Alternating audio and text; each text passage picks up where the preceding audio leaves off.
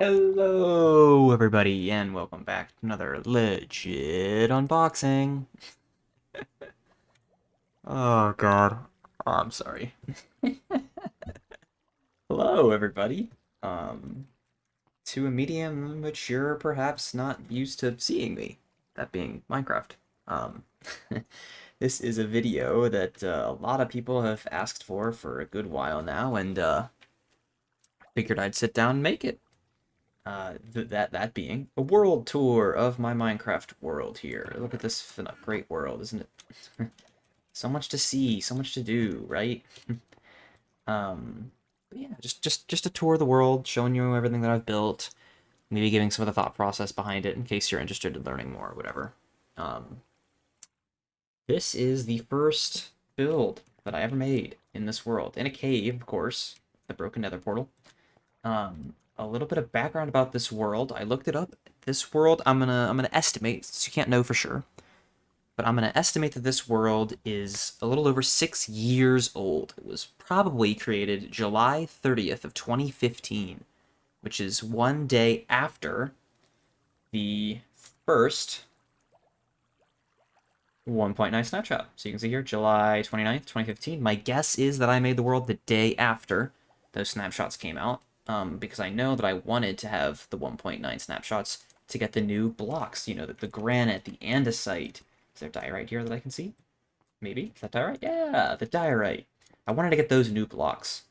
Oh, I totally forgot about the box that I have to unbox. Whoa, what's in the box? Just a little 1,000-degree glowing knife. Whoa! Just a... yeah, I don't... I'm sorry. I don't know, man. Um, but yeah, interesting things about this world. It's old, is the point of me saying what I did. It's old. Very old. There's a lot of oddities in the world because of that. We might get to see it rain underground, for example. Another weird thing is you might notice my armor has some enchantments that normally don't go together. For some reason, Mojang thought that it was a good idea in, I think it was 1.14, to allow you to have multiple kinds of protections. You can see on my pieces of armor here, I have blast protection, projectile, normal prot, and fire prot, which normally is undoable. So I have 4 or 5 sets of this kind of armor. I think it's all diamond currently. I upgraded this main set to netherite. And they even let you put enchantments on the elytra, which is just broken. I mean, this armor is incredible. I can just walk up to a creeper and just eat it, and I can swim in lava and just eat it, and everything. So this world's old. It's got a lot of history, a lot of weird ins and outs. And the first area that I want to show you highlights that, I think, very, very well. But first, this is the first build that I made in the world. My little starter house.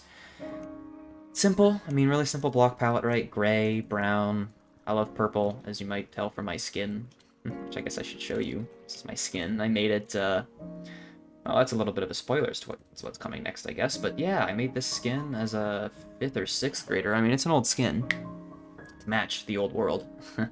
I don't know, I like the skin. I like purple, I like gray. I think they work well together, and yeah, I don't know. So you can see how this sort of area and color palette it resembles my skin. I don't know, I was a very one-track-minded kid when I started building this world. Not to say that I'm not still one-track-minded, but hey, whatever, right?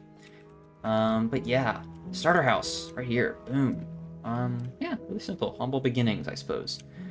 And after I finished the starter house, the first big build in this world I completed was this thing, whatever you want to call it.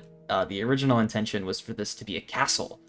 And you can see the interior, well, you could, is a bit strange too. A little bit of history about this build here.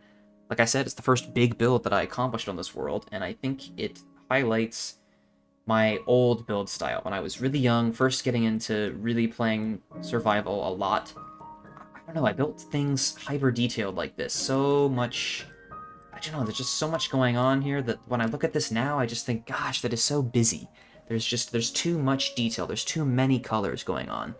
And, I'm not in love with it, but it is, you know, it's a nostalgic build for me. I think it's, you know, I mean, it's an old build. It was, like I said, one of the first things I ever built in this world.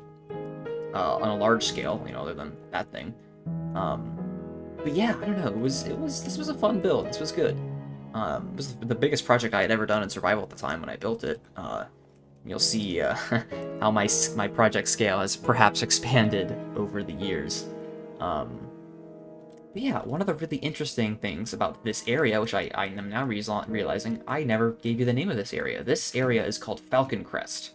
The Kingdom of Falconcrest. I guess I can fly up, give you a little bit of an overview of Falconcrest. You can see an actual castle here. And Falconcrest, yeah, so a little lower village here, and then the actual village of Falconcrest is over this area, kind of. Lots of little houses dotting around. Yeah, the original intention for this area was I just wanted to build a castle, and I thought this was a great place to do it, so I built one. I'll wander through it a bit. The original interior has been removed and redone, I think, 3 times. This is the 3rd iteration, I think, of the interior. So it's incomplete, obviously, as you can see. It was complete at one point in time, but I decided to redo it just because I don't know, looking at this build, it doesn't scream castle to me, you know? Like, it doesn't, nothing about this really feels castle-y, you know? So and especially when I wanted to really build a cool castle, which is what that build is over there. We'll get to that momentarily, but especially when I started building that big old thing, I thought, you know, this really doesn't fit as a castle anymore. So I ended up deciding to make it more of like a... At one point I thought, okay, maybe I'll make it like a cathedral or a church. I still might go that direction, but what it is currently is sort of like an armory or like a Knights Templar almost, right? I imagine suits of armor lining the hallways here, and maybe there's some, you know, there's a mess hall downstairs or something like that where the knights can eat with each other, and I don't know, there's towers with cows in them. Rita. Oh, I know what this is, yeah. You might have noticed. This is from the last time I gave a tour of this world. It is from Cow Pit, out here. Frida, as in freedom, as in the cow escaped the cow pit of doom. Yeah. So I remember last time I was giving, I think, my roommate last year a tour of this world, and Frida escaped, and whoever I was giving the tour to decided to name that cow Frida, and I said that I would make a home for Frida out in the wilderness, the wild, and then I just ended up trapping her here. So, sorry. I'll build you a home one day. Maybe. Probably not. Almost certainly not. I'm so sorry, but... Anyway, this build, huh? I like it a lot. Just because it is so nostalgic. I like the new flow of the build, like how I have things set up now. If I were to actually finish it, it might be a bit better, but hey, you know, whatever. This is actually my first storage room down here. First storage room I had in this world. How many diamonds? None, apparently, but a little bit of iron. Yeah, I still use this area sometimes, just because there are still items here, you know, scattered, strewn about, random bits of whatever. We'll get to my main storage room in a little bit, but just an entrance, or an exit out the back, I should say, into the flower forest. I've always wanted to put something in this flower forest. I think this could be a really cool biome to build something in. And it does extend back quite a ways. It's a pretty big flower forest, so I've always wanted to put something here. I just don't know quite what the right thing is. So, oh, that was a spoiler. But yeah, maybe one day there'll be a really cool build here. To complement what's going on here over in Falconcrest. But anyways, Falconcrest Castle, kind of. I don't know, it's not really a castle anymore, is it? But if I journey up here, we go to what used to be the throne room, and you can really see what I'm talking about with how busy my old build style was. I don't know, it's just, there's so much going on, there's so many colors blasting at you, I think it is a bit too much. Not to say that I don't like this, it's very nostalgic for me, but I don't know, I think I've matured and I can build a lot better now. But, yeah, my old throne. Used to, you know, yeah, it's my throne. I sit here and I'm the king of Falconcrest was kind of what started in this area. There were supposed to be 2 wings here off to the side where, you know, maybe the royal family could live, or servants or attendants would be, with a little bit of an upstairs attic-y area, and then each of these is sort of... What the heck? Okay. Each of these is sort of... Oh, more storage, huh? you know, little rooms with pots, and there's like a kitchen area back here and stuff. I don't know. It's supposed to be like, you know, there are people living here that would be able to help assist the king in his duties or whatever. And the second wing doesn't exist.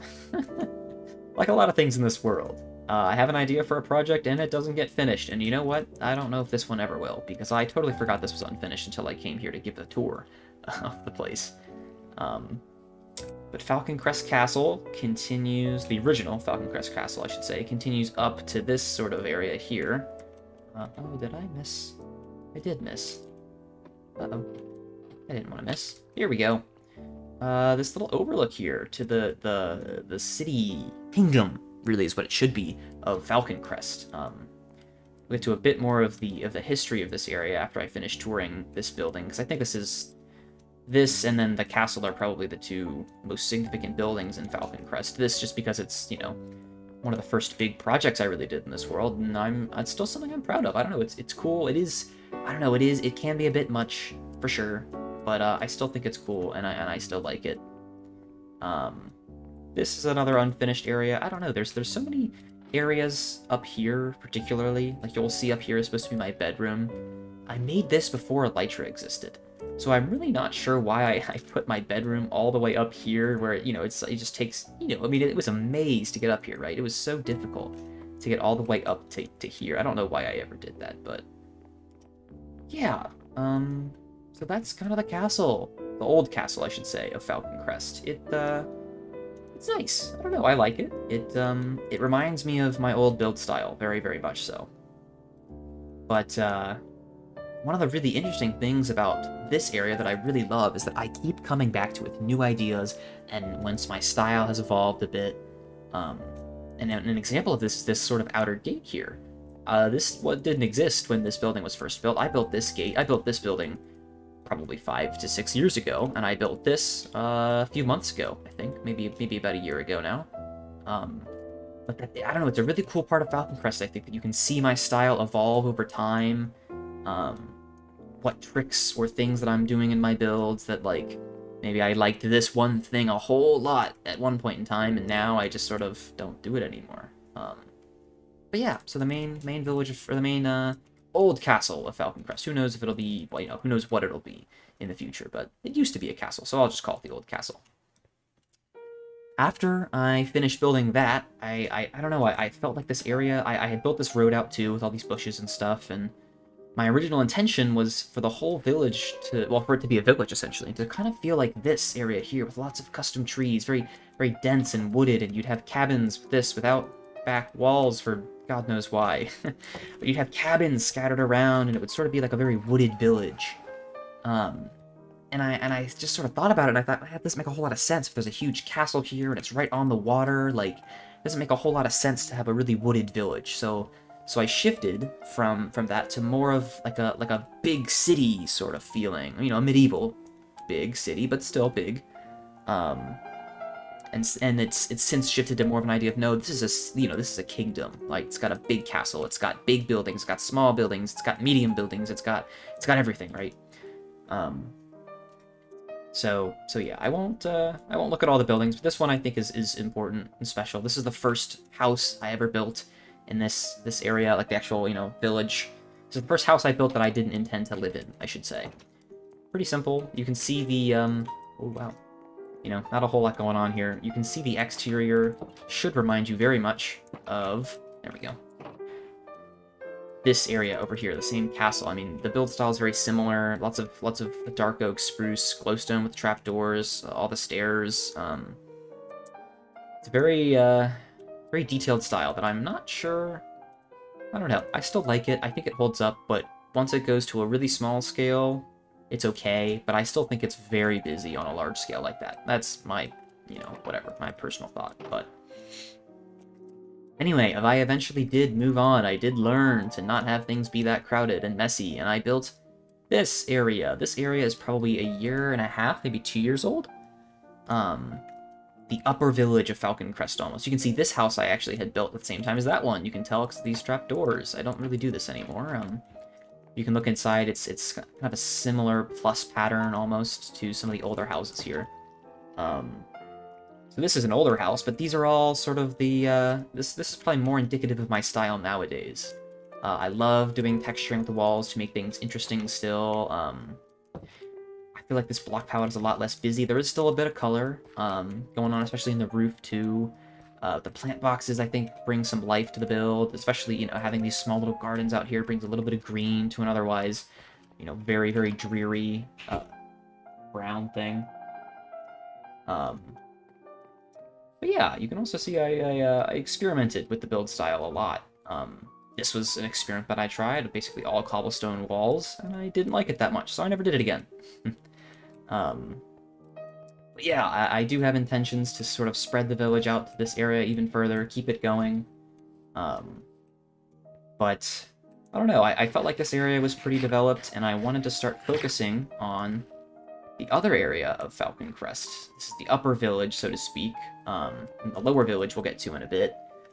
But I guess I'll keep moving down this way to the docks of Falconcrest. We can see here, this was sort of intended to be...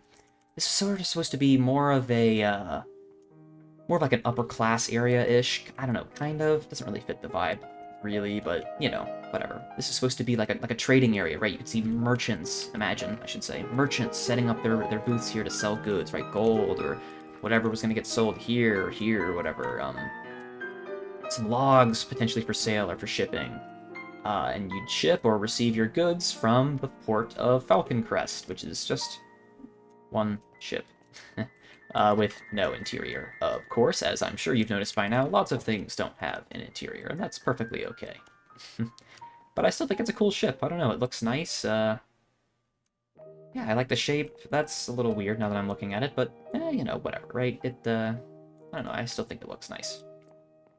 This was sort of my first, terraforming-ish project, kind of, on a larger scale, obviously. To sort of make a Stony Beach-esque build.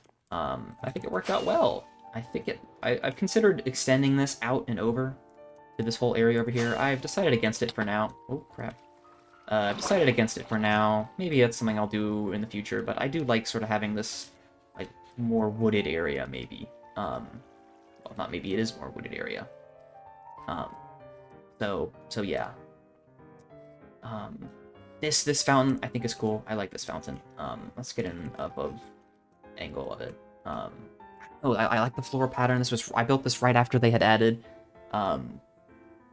waterlogged stairs and slabs and stuff, so I really wanted to create an intricate pattern of a fountain. And I think I did a pretty good job of it. I'm happy about it. I think it works well. I guess it's the time that I should mention, I do have cheats on in this world. As you just saw, I switched into creative mode, or spectator mode there. I have them on, because I really like spectator mode. I think it's a great feature that lets me look at builds in a way that I wouldn't really be able to... I could see in Survival, but it would just take so much time that it's meh. And I don't think spectator mode, so long as I'm not using it to, like, look at caves and stuff like... Oh, it's a secret area. What the heck is this? Oh, yeah, I knew that was there. Anyways, so long as I'm not using it to, like, look at caves and stuff like that, I'm perfectly fine with using spectator mode. I don't know. I use it to get a better view of my builds, to see, you know, what's going on, and look at it from different angles without having to do stupid BS in Survival. But yeah, this area is supposed to be sort of a large storehouse for things going out to the boats. We've got a crane here lowering supplies down to maybe a boat that I haven't built yet. That's beside the point, though. But yeah, it's supposed to feel very much like, you know, they've got tons of little items stored, and they're gonna be shipped on boats and sent off out to sea to different countries. And this is out back, apparently. This was something I built, yeah, not too long ago now, but I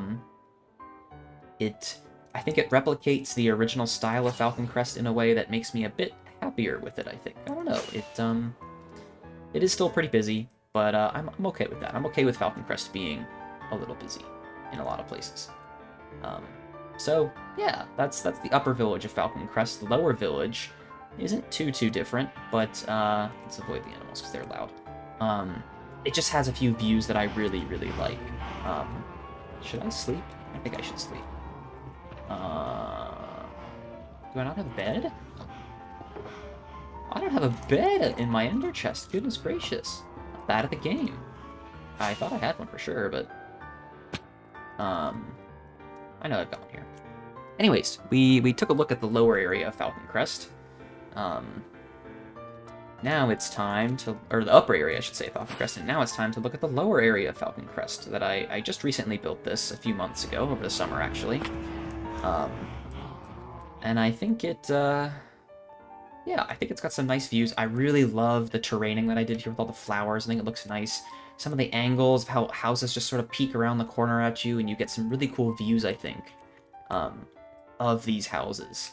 And it's a style that I think, I mean, you can tell it's very similar to the style over there. It essentially is the same thing, maybe a bit more detailed. Some of the shapes are a little different of buildings, but yeah, I really like this area, and it sort of feeds into what I'm going to call, quote-unquote, downtown Falconcrest. I want this to sort of be, I'm not sure if I want it to feel more of like a townhouse, or really what feeling I'm going for here with the builds, but I want this to be sort of a more tightly packed area of the city. You might notice diamond block on the ground. That's a little strange. That's because this is actually the spawn point of my world. So these chunks are always loaded. I spawned in right around here, and clearly didn't travel too far before building anything in the world, but, you know, that's fine. So yeah, I wanted to put sort of a bigger city kind of here that still matches the feeling and style of Falconcrest, but gives it a bit more of a populated feeling, I guess. And having, you know, a cool little town square here, I think would be nice. You can see I've laid out some roads. I don't, you know, I like to work on things in creative a lot beforehand, before I sort of start building in survival. And I haven't come up with something that I'm really happy with yet for this area. So, yeah. This weird-looking thing used to be my iron farm. We'll talk about my need for iron a bit later, but I am running low, as you can see. Only a few stacks of blocks there, and then I don't think there's a lot of poppies, but I don't know. I have a few stacks of iron blocks lying around all over the place, but it's not enough, especially when you need to do a big project with lots of hoppers or something like that. That, you know, iron, that shit goes so fast. Yeah. So I talked a little bit about the birthday of my world. The birthday of Minecraft is May 17th, 2009. So I built this little thing not too long ago. Wow, that actually feels so much longer than it... Wow. Huh. Jeez, I didn't realize that was 2 years ago. Wow, I felt like I built this thing yesterday. But, no, it shouldn't be there.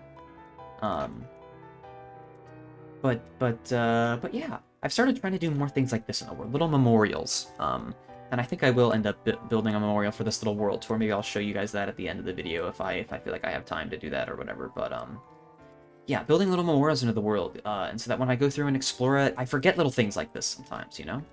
I can't remember everything that goes on in the world, and when I do come back and get to see it, and then, you know, I have this cool memorial, this cool flashback of, oh, I do remember that, or oh, that was so cool, or, you know, so it's something that I've tried to do more of in the world here.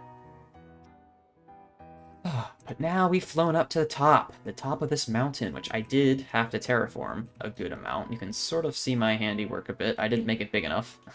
I since expanded the size of the castle, but, you know, a lot of this is terraformed up.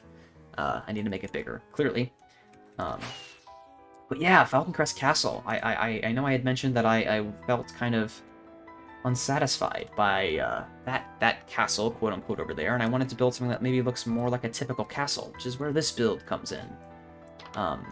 It's still incredibly unfinished, as we can see from the fact that I don't have a window there, and anything over there, which we'll get to in a bit. Actually, we'll go to it now. It is a very unfinished build. It's supposed to lead to the outdoors, so it does. You can see I've got sort of things laid out for what I want each room to be. This is supposed to be the new throne room. But so much of this feels like I want to change it, right? This doesn't feel like a throne room. This isn't grand enough. This needs to be longer and bigger, and I don't know. That is one thing that kind of happened with this castle, is the scale of it expanded so quickly to be so much bigger than I originally intended it to be. But, you know, I've got areas laid around of what I want different parts of this castle to be. If I... Oh, yeah... Jeez. If I head up here a bit, we can see this is the alchemy room, or I think there's something else. The king's quarters are over here. Hallway to the observatory. Oh, that's right. I wanted to put an observatory tower up here. That's right. so many ideas for this place that I just haven't had time to go through and really pull off yet. So this is supposed to be the king's, or maybe this is supposed to be the king's room, I think. Yeah, the king's room. So yeah, a very, very unfinished project, but a cool project nonetheless that I come back to and work on every once in a while. I haven't shown you one of my favorite views in Falconcrest yet, which is in the castle. Here we go. This is a nice view, I think. It's pretty cool. Not my favorite. I like some of the views from up above here. Like, this gives you a really cool view. If this beacon wasn't here, would give you a cool view. I really like some of these peek-throughs here are nice. You get to see sort of just like a slim view of Falconcrest. And then this is probably my favorite view. I think you can see the lower village down there, even, you know, the upper village sprawling into the fog, into the mist. And then, you know, the old castle there, obviously very prominent. The ship peeking over the mountain there, and eventually you're going to be able to see downtown Falconcrest as it sort of sprawls out and starts to take up more of this area. I just think it's going to be so cool. As you can see, I've got a lot of ideas for this world, a lot of which are incomplete, and a lot of which I haven't even started yet. But if you've got any ideas watching this, anything you want, you think, oh, wow, it'd be so cool if you did this, Quinn, throw them in the comments. I'll read through them. I'll tell you if they're dog shit or not. But yeah, I don't know. I think this world's really cool. I've got a lot of ideas for it, and I'd be interested to see what some of you guys have to say about my world, but whether or not you like it, if you think it's cool, if you think it looks dumb. Yeah, got cool ideas for it. No idea what I want to do up here. There's so much that I'm not 100% sure on, and I've torn down this front gate probably 20 times. I cannot get something that I like with the front gate of Falconcrest Castle. But now that we've gone through the castle, that actually about does it for Falconcrest. Or at least the above ground part of Falconcrest. So the next area of the world here that I'm going to be showing is a little something I call the underground. Name kind of pending. I don't know. I'm not in love with that name at all, by any means. It has this it's down here beneath Falconcrest Castle that we just saw. It has this very unassuming little door here that you'd think, oh, it looks like a decently sized little cavern. And then you walk in and you think, oh, wow, this is pretty big, like, this must have taken you a while to dig out, Quinn. And I'd say, yeah, but I'd tell you to look down. Fall into the depths of the underground. Yeah, this is a big fucking cave. I don't know, I'm, like I said, not in love with the name of the underground. That's sort of what I just refer to it as. If you have a good name for this place, let me know. But, yeah, the underground. All of this is hand dug. I did not use TNT at all in anything that you see down here, unless, that wing. That wing doesn't count. We'll get to that wing momentarily. But all of this is hand dug. This is about 50 blocks, or 100 blocks, I guess, in diameter. Given that the range of a beacon is about 50 blocks, so 50 blocks that way, 50 blocks that way, 50 blocks that way, 50 blocks that way. And the original intention of this was, I don't even remember when I started this project. It was while I was in high school, so at least 2 or 3 years ago. And the original... Oh, I can't believe I just missed that jump. The original intention was to sort of make an underground city down here, right? So I would dig this huge cylinder down into the earth, and then you'd be able to build all kinds of little huts into the walls. If you've read Red Rising, or if you've seen Gurren Lagann, sort of like the homes of those protagonists, right? Like Simone or Darrow, right? Sort of like their hometowns with lots of little buildings dug into the walls and stuff like that. Then I realized that takes a lot of work. You got to dig out a fuckload of space for that. And I didn't really want to do that necessarily. I got a little bit tired of it, I guess. After digging out a lot of it. This area. This project has been going on for a very long time now. And so I ended up just kind of capping it off, making this sort of a cavern, and I decided that it would really be more so the King's Treasury for Falconcrest, right? You can sort of see like this cone or this bowl here. The intention would be I want to fill this up with diamonds and sort of make this like a treasury. Maybe have... Oh, God. Stupid silverfish. and yeah, anyways, have treasures scattered around this area that the king of Falconcrest maybe wants to keep secret or hidden, which is why it's sort of underneath the king's castle a bit, right? So this is that area, and here's the castle. So it is close, and if the king's quarters are about here, you know, it's pretty easy to dig a little hole down and end up, you know, down here. So the king would have access to this area. This little contraption here is an automatic sorting system that sorts out, I don't have any stone because I used it all, all the items that you'd get while mining, right? So there's diamond ore, lapis, coal, all that good stuff. Which is what, you know, it's just some really basic item filters down there. But is what this aqueduct gets used for. So after I dug this area out, I realized, damn, I need more stone, kind of.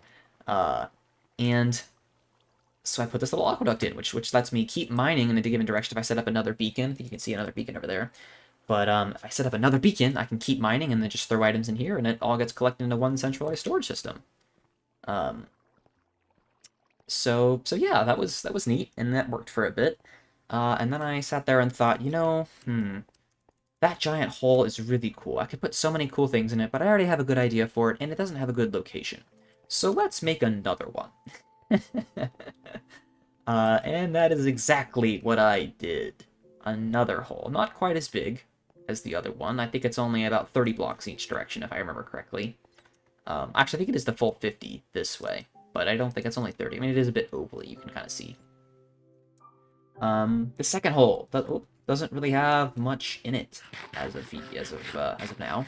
You can see I do have some markings on the ground. The intention of this spot is that it is directly under downtown Falconcrest, where that circle was before. Interesting. If you remember what I told you a bit earlier, downtown Falconcrest is centered,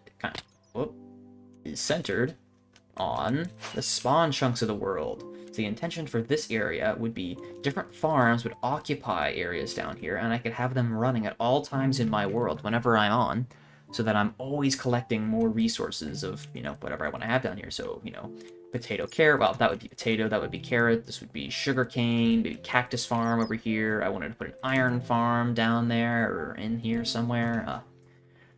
So it's still a project that I think I want to do. I'm not 100% certain yet which farms I want to put down here and how I really want this all to work out, but just lag purposes, thinking about, you know, I don't want to lag the world too poorly, but yeah, cool little area down there. It's not actually little, it's very, very big. But yeah, you'll notice there's one more little passageway here off of the main cavern that takes me to, well, I almost hit that. Another giant hole. I have a lot of holes in this world. This one looks a bit rectangular, though. Do I have... Oh, you want to see something cool? Boom. What I made here, some of you might be able to tell already. I'm going to... I thought I had potions here. Do I have potions? I don't want to brew potions. Just because we're on a world tour, I will... How do I do this? Night vision. Play hundreds. Yeah, just because on a world tour, I'll do night vision now instead of going and brewing a potion, but yes, you might tell what this is. It is, in fact, a world eater. Yeah, this thing is really cool. It is basically a slime block flying machine that when I hit this note block over here, I really hope this doesn't break. It actually might. Who knows? I hit this note block over here. TNT gets duplicated on all of these edges, and then it gets sent across into the wall. It explodes. I can run through this area here and catch up the lava, and find diamonds. Hey, awesome diamonds. I can mine those. Why not, right? Oh crap. Yeah. So, oh, frick me. Okay, yeah. You'd search. Typically, I'd run through here with night vision and speed potions. Hey, more diamond. There we go. Boop, boop. That was a bit odd. So I got a double vein. Oh, that's awesome. That was a strange noise. But yeah, the World Eater. Very interesting, right? Very cool. A lot of work. Unfortunately, will be made irrelevant in the next update, which is why I am still currently in 1.16.5. because diamonds will get moved to another level, and the World Eater won't be able to be used anymore, which kind of sucks. Yeah, I want to get as much usage out of it as I can while the update still exists. Oh, now I'm out of night vision. Oh well. So we are now leaving the underground to go to a little spot that some of the more observant viewers might have already noticed. This little cloud in the sky. I don't play with clouds on in my world just because I think they're a bit annoying, but too low for my liking. Can I make it? Awesome. So I built this little cloud up here. You know, I can get an overlook from top down, you know, a top-down view of Falconcrest. You know what? I'm now realizing I never explained the super smelter down here, did I? Huh. Let's go down and do that real quick, shall we? So this super smelter is a super smelter that no longer works, which is why I didn't describe it or talk about it at all, 'cause I don't use it anymore. It's based off of an old mechanic called zero ticking, which some of you who are more familiar with the game of Minecraft might know what that is, but basically, you push these blocks back and forth really, really quick, and whatever you have planted on them grows really quick. So this super smelter basically used a bunch of bamboo in here. Bamboo would grow really quick, get pushed off into this hopper chain here, and it would fill up the furnaces, which would then output all the items down here. Do you still have bamboo? No, no bamboo, but it's tons of sand still, huh? Anyways, then all those items would get, you know, into the water streams here and get outputted in, you know, tons of smooth stone, apparently. So, yeah, it doesn't work anymore, like I said, because they took zero ticking out of the game, but, yeah, I just haven't gotten around to removing this thing at all.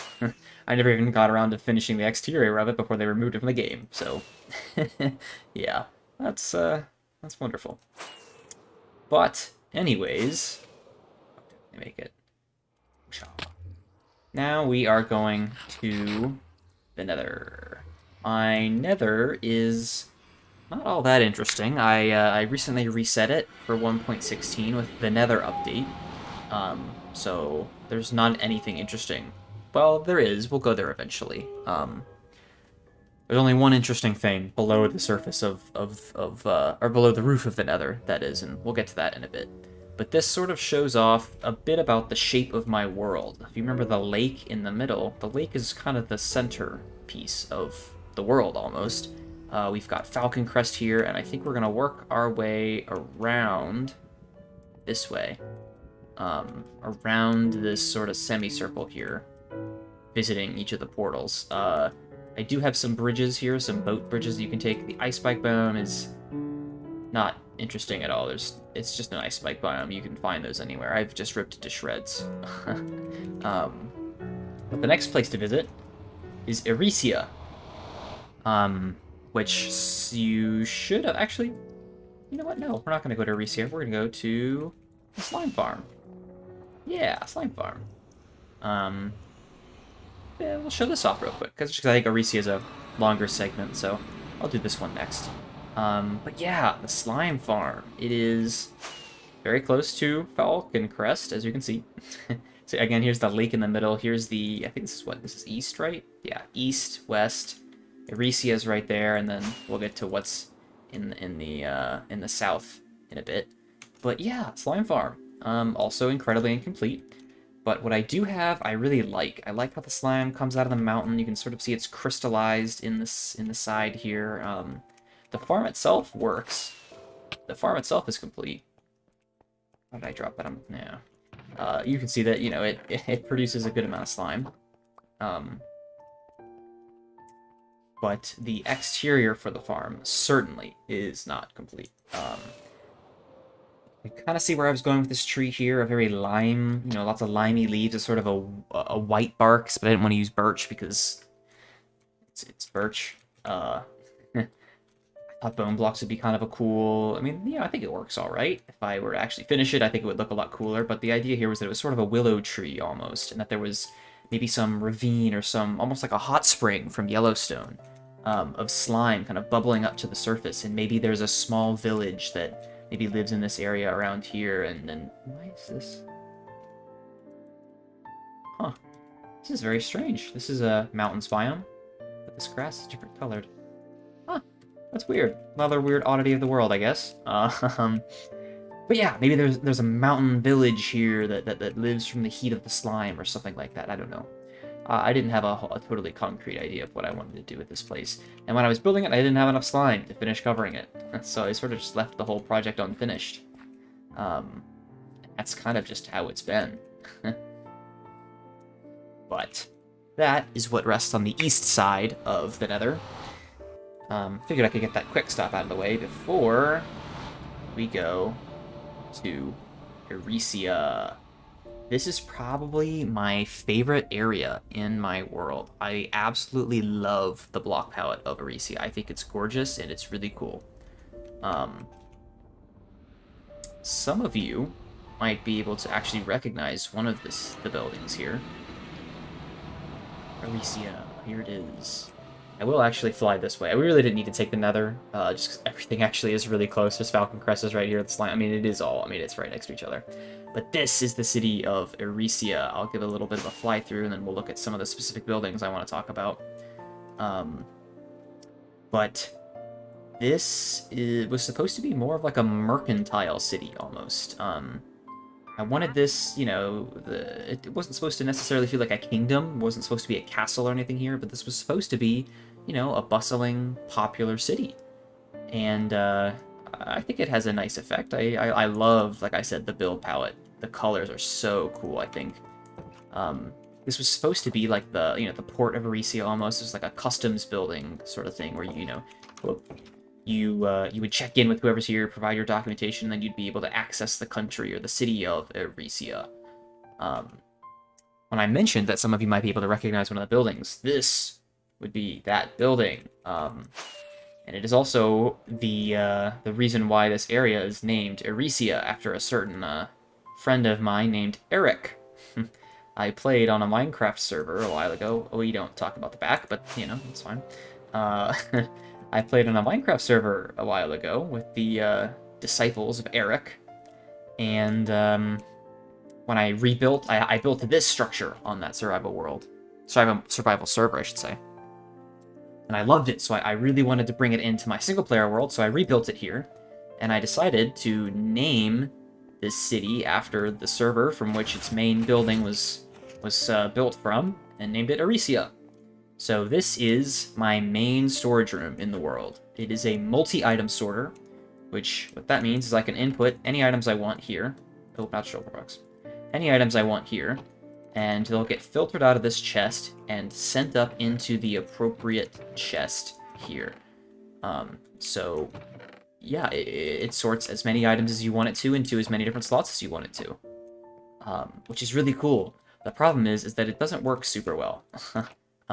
This is not a system that I designed. I can show you the redstone down here. I just built it. But it gets backed up a bit sometimes. As you can see, it doesn't quite work all the time, and I have to come in and kind of clear it out. And now it'll start chugging through again and actually, you know, start sorting items. But you can see it gets clogged up every once in a while, right? Who doesn't get clogged up every once in a while, huh? But yeah, it's not a good system. And I want to redo it. I don't think I want to put another storage room here, though. I think I want to have a different area. Jesus. A different area for storage. But for now, this is my main storage room. I'll flex diamonds on you, 2 stacks of blocks. I have a ton more in the underground. We already saw that, but, you know, just flex on them a little bit. But yeah, this is sort of where I spend a lot of my time gathering resources. I've got a wall of shulker boxes over there and just some random bits and bobs around the place of random, who knows, like, I don't know what the heck's going on here. These are like my extra shulker boxes, bunch of stone buttons, my project board of a bunch of things that I want to do, finish, that should be Falconcrest, the auto smelter, farms at spawn. You can see some of the ideas I've talked about. I've since moved this to Trello just because I think it's easier. I don't always have to be in the world to talk about my ideas for it. But the other important project here is these 4 boxes of ancient debris that are very, very empty, that I want to fill up, that I can get a netherite beacon at some point. That is something that I definitely want to do in this world, because I think that would be really, really cool. So yeah, the upstairs of this building It's not fully furnished, as you can see. The interior leaves something to be desired in a lot of places, but what you can see on a normal day-to-day basis, I really like. This was supposed to be an auto-smelting system, which, you know, I suppose it is an auto-smelting system, but it's not a very good one. So I really don't know what I'm going to do with this back room yet still. Yeah, who knows, right?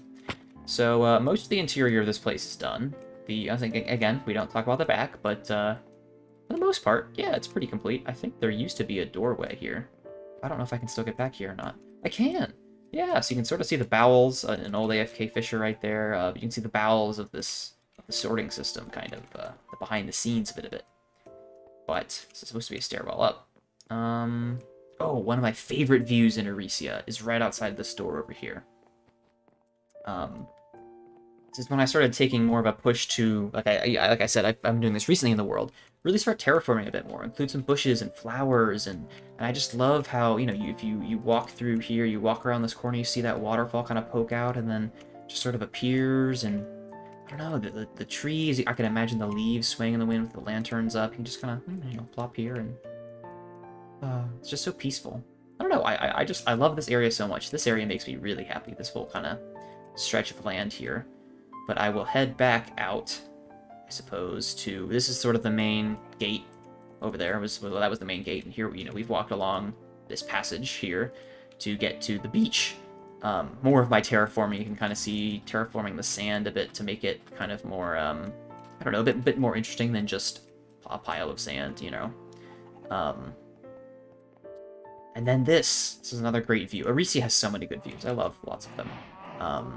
Cows in that building. That's an inn. Some of these are supposed to just be houses, but I don't know. I love the feeling of walking along this canal.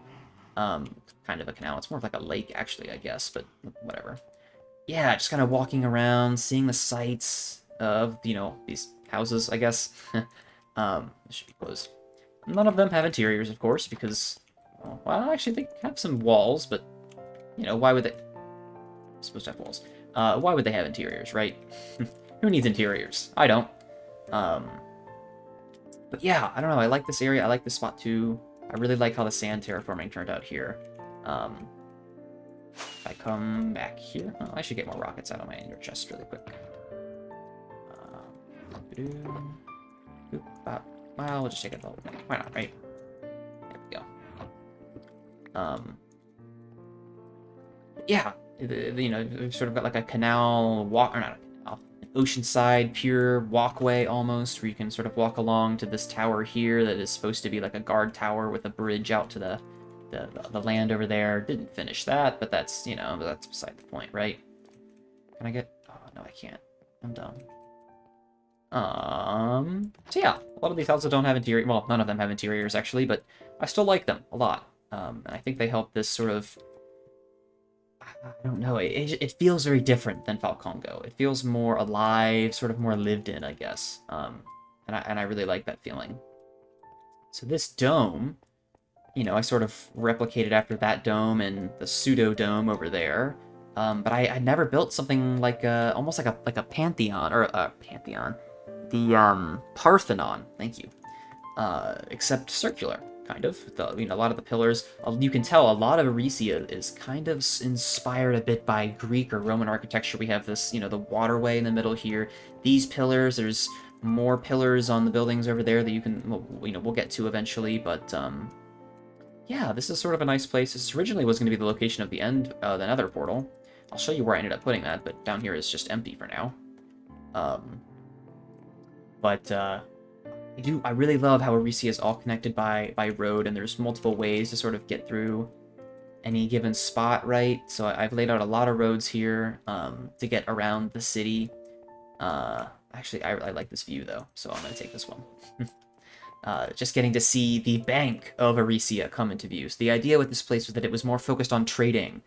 Not industry, yeah, just trading, more than Falconcrest, which would be a very, you know, industry, we're gonna mine, we're gonna get logs, we're gonna do this, that, you know. Ericia is focused on trading, was sort of the idea, the lore in my head for this place, and you can see that this is... Hello? They look like they're having a great conversation. But yeah, I like this area. This is supposed to be, you know, the residential area was back over there, sort of. We'll get to the religious area, kind of, over there in a little bit. But this was supposed to be like the marketplace area. We've got the bank overlooking in the background, and all of these shops. These actually, this one doesn't have an interior, but the rest of them do. You know, a clothing store here that has, you know, all of these items for display, and, you know, maybe somebody lives up here. They can't live up here, but whatever. Leave that open. No, leave that one. That one open. Yeah, you know, we've got a clothing store here that's supposed to be an armory. You can see there's kind of a forge that I built out the back that I never finished doing. Very common theme in the world, if you haven't noticed it already. We've got the botanist. Oh, sorry, friend. The botanist here with their greenhouse, and this is supposed to be sort of like a bookstore with all of these, you know, these rows and aisles of books that you can sort of just wander through and you know, figure out, you know, oh, what's it? Rotten flesh is in here. Oh, wow, you know. There's a nice, what does this say? Flower shop, yeah. A nice cafe here where people can get, can order their food, and I got a little kitchen in here, and yeah, you know, you can order some food. Brings a little bit of color to the city that otherwise is pretty, you know, stuck in this kind of yellowy brown palette almost. And then there's the Bank of Ericia. This is one of my favorite builds. I absolutely love this thing. It is so cool. Although I have definitely obscured the view with these buildings, it is still such a, I don't know, it's such a cool building. Some statues there looking over the Emeralds of Profit that they've made. One of the things I challenged myself with this build was to build on diagonals, which you can see I think was pretty successful here. And it ended up creating a really interesting shape for this building that I am super happy with. So yeah, the bank is not really a bank, but it's my villager trading hall. So I've got, you know, if this is the bank, this is my little Ryan friend over here, who's the slave of the bank. But yeah, these are all my librarians. I can get, you know, what, mending for 1 emerald. Obviously, you know, I've got some, you can see the zombie, and, I don't remember who's over here. Are you Alfonso? Where are you, my friend? I do this. Can I get your name? Zombie. Alright, never mind. I thought I named them funny names, but I didn't. But yeah, all the books you could ever ask for in here. I've got a little bit, I've got some extras over here of just random, you know, who knows what.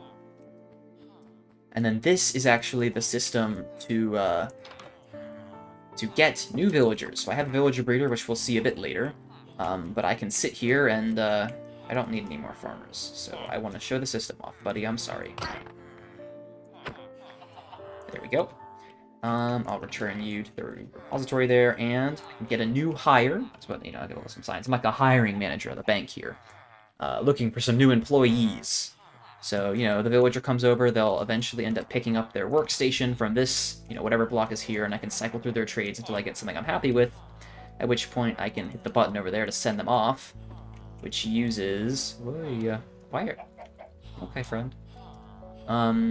Use just the minecart magic here to suck the minecart down, and send it off depending on where I want it to go. There's, you know, some redstone here that happens with determining, you know, do I want to send it to the bulk trading units or the librarian trading hall. So, yeah, this is sort of my god machine, is what it would have been called back in the day. Some personal quarters that didn't get finished, that's beside the point. And I think this is just a little storage closet for, like, yeah, I've got some name tag. Farmer! Oh, okay. Anything else interesting here? No. There's a little supply closet back here, just, you know, random goodies. Who knows what's back there. And then as we travel up, we can see the bulk trading units. I'll actually take you to the modern design of the bulk trading units that I'm using, which would be this. So a lot of villagers. And the reason why I have this here is because I need golden carrots, and I need a lot of them. a lot of golden carrots. So I utilize these good friends here to get all my golden carrots. And then I store them in my end chest, and I can access them from any time. Here is sort of that, yeah, again, the kind of the pillar. I don't know, this feels very European to me. It's open air. I don't know, just, it's so cool. This was the old design that I had for bulk trading units that didn't work. Oh, hello. didn't work super well, because, you know, I would wrap the kind of the area here in their workstations, but then you can't really choose which villager. It's hard to kind of get around, you know, this guy might move around on me or whatever, and it becomes difficult to pick out the specific villager that you want. So that's why I've transitioned to that system you've seen over here. But, oh, I guess the basement is not relevant at all, because I didn't put anything here. Eventually I want to put an emerald vault, because I have a few emeralds from the trading hall. Well, I'm the right spot. There we go. I do eventually want to do an emerald vault. Probably, I think I want to do like a passcode lock or something of my own design. So designing an actual redstone contraption here to keep everything safe. Underground, keep my riches safe. And yeah, so Ericia is definitely not complete. You can see I have roads going off in different directions here, and it's something that I want to expand to make it feel more of like, not a metropolis, but like a big city. So, you know, I want to continue the houses in through this area. You can see I cleared out all the trees to have houses all through here. Probably some more houses on this side of the main kind of strip here as well. Probably going up to the river, if I'm being honest. So populating that whole area as sort of, you know, a marketplace here, maybe some more residential areas here and here. And I mentioned this was supposed to be kind of like the religious district of Ericia. I wanted the people that live here to have some kind of religion, right? Something to do with the end stone, something that they worship the end almost. Was my thought process, and I originally wanted the villager trading hall. That's what that kind of this the Nether portal, by the way. That's what I had originally wanted this sort of weird square over here to be, was the villager trading hall. But I've since decided to shift this part of the city to be, like I said, more religious in nature, and maybe to have, originally I was thinking, okay, maybe I can put a big statue or some artifact up there on that hill, and you could have sort of like a sky bridge up to it or something like that. So lots of ideas for this area here. What exactly will go here, I don't know, and, you know, we'll have to wait and find out, but, yeah, Ericia. Still lots of ideas for this area, still lots to do. Like a shipyard I wanted to do here, but there's just not enough space for it. Yeah, I don't know. This is probably my favorite. I love the build style, and I love some of the angles and views that you can get just sort of roaming through the city. And that's why I also want to expand the size of the city, right? So there's more to roam, and there's more to see as you kind of walk around this area. But the parts of it that are complete are parts that I really, really like, that I love. I love this area here. I love kind of this water canal here. Yeah, this is probably my favorite big city project in the world. I'm looking a little low on rockets here. If only I ignore the storage system. If only I had some way to get more rockets. For those of you who don't know, you just craft rockets with paper and gunpowder. If only there was... Let me get that. If only there was some way for me to get a lot of gunpowder. Huh. Oh, that did not work well. If only there were some way for me to get gunpowder. That is the next place we are going to be visiting, where I get all my gunpowder from, and it's another build, just came into view, where I absolutely love the block palette. And it's something that I don't think I've seen this exact palette anywhere else before, and I think it works really, really well. So for those of you who can't tell already, 9, there we go. You can't tell already, this is a witch farm. Actually, it's a double witch hut farm. So there's one hut here, and another hut over there. And yeah, basically the way that this farm works is you can see down here, all of this area is completely lit up. And then, you know, some of this too. And then this is all slabbed. So mobs can't spawn anywhere on this island. They obviously can't spawn in the water. I guess drowned could, but I don't think they do that in the swamp. So there's no places for mobs to spawn once I go up here to my AFK point at the top of the tower. Right in here. Bonk my head a little bit. There we go. So once I'm here, I have... Let me see if I actually show you guys this, because this might be cool for some of you that blue sphere that have never seen a spawning sphere before. So that little slash function thing I just did is a data pack I have installed on my world that lets me see the spawning sphere of where mobs can spawn, given that a player is standing at a certain point here. This is the center. So mobs will spawn in an 128 block radius away from the player. So basically what I do is I stand here, and then everything within the spawning sphere is lit up, and even a little bit outside of it, but, you know. So nothing within the spawning sphere of my AFK spot is spawnable.